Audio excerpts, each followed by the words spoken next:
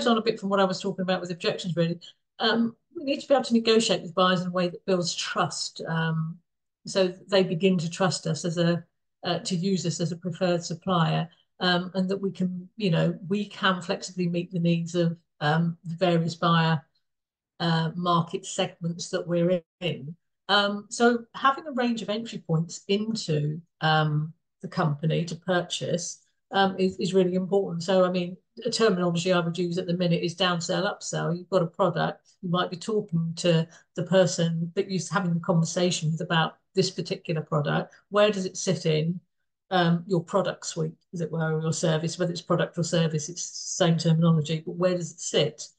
So if you've had an inquiry about your higher priced product here or service, then what sits beneath it or beneath that? So it's about having that knowledge going into a sales conversation, negotiation about, okay, well, look, I understand that, you may not be able to, join us here right now, but we do have this, and that we could look at potentially offering that to you for. So that's where you're going to look to do some negotiation. That's where you've got to dig a bit more and find out what, you've got to know what the budget is, and you've got to know who the decision maker is, and that you're speaking to them or you have access to them.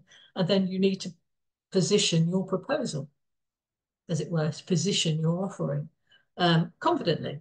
It's not to talk about giving away things, but it's knowing what for example, I mentor a sales team in a small business at the moment. Before they enter into any conversation with anybody, they know exactly what price they can offer, what price the product is sold at or service is sold at, and then the first drop down they can do. They know that. So they don't have to go to anybody to say, now, if it's your business, you're obviously going to know that anyway. But it's not about rushing to discount. It's about understanding what that person needs and where we can be flexible to create that win. Because negotiation is all about creating that win. It's about, what do they need? What do we want? We want a nice new customer that's going to be a lifetime value customer. I'm sure most of you've heard the term loss leader products, loss leader services. Sometimes we offer a loss leader to get that person in through the door.